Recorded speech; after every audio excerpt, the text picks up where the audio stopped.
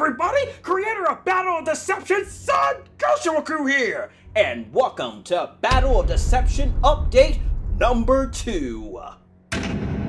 First off, I just want to go ahead and start off with two big thank yous. The first being that Battle of Deception's teaser trailer that I uploaded a year ago has reached over 1,400 plus views thanks to all your viewing and all your sharing. Thank you so much. That means so much to everybody who worked on this project. The second thing that I'd like to give thanks to is everyone who stayed up super early to come to our Battle of Deception panel at ACEN 2015. It was a unique experience and we hope you guys all come back next year to join us in for even more fun.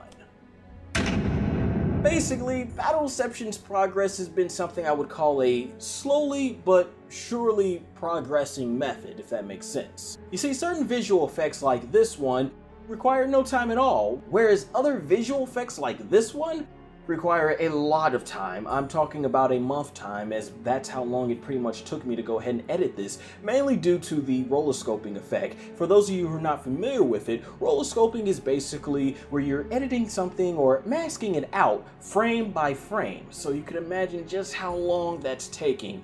Needless to say, I'm working real hard on all the visual effects and I will continue to work as hard as I have to make sure that they all get done. There are a lot of visuals in this film, so that's the reason why it's going to be taking quite a while. With that said, afterwards, still have the sound mixing to do, still have to find sound effects, certain music that's going to fit, and find information for the credits, so yes, a lot to be done. So as I said, a slowly but surely moving process.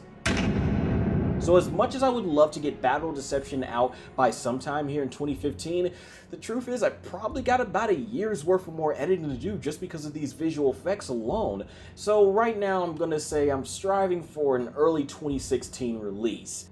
And since we've been working on this project since 2012, I've kind of learned to expect that things will take longer than expected. But like I said, I will see this project through until the end. So I'd like to go ahead and apologize for the lack of content since releasing the first update. I'm the type of person that when I start a project, I want to make sure that I finish it and just keep on working on it until it's done. But as a result, since I spent so much time editing the visual effects over the last several months, I didn't think to go ahead and stop working on Battle Deception so that I can edit some more content for this channel and then go back to Battle Deception.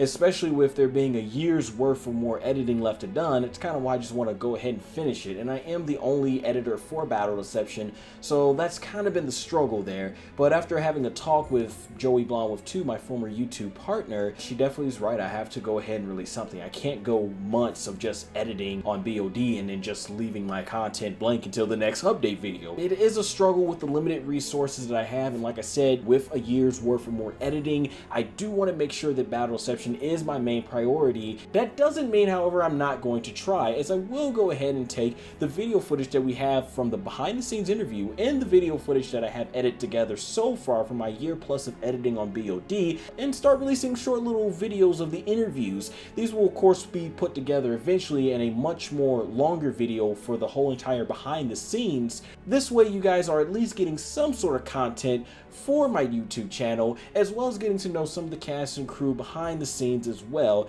And after all, something is better than nothing. Also, I want to let you guys know that I am currently working with my crew to create a new film as well that we're hoping to start shooting around 2016. So as you can see, in my free time, I'm quite very busy. And so this wraps up the second update for Battle of Deception. I hope you guys all enjoyed that and now have a little understanding exactly how much work is going into Battle of Deception and why it's taking as long as it is. As for any of you guys who are new as always, make sure to go ahead and click this box right here that I'm in, where you can go ahead and subscribe to me, because after all, this is where Battle Deception will be uploaded. And I got everyone else here who has contributed to Battle Deception, so make sure you check all their links out as well, and everything in terms of links will be here in the video description below. And as always, make sure to like me on Facebook and follow me on Twitter, as that's where you can also get more updates. I'm always releasing things about what I'm doing with Battle Deception in terms of where I'm at, maybe a certain visual effect, get a little more previews of the film itself. With that said, I hope blessings and prosperity follow you all. This has been the creator of Battle Deception, Son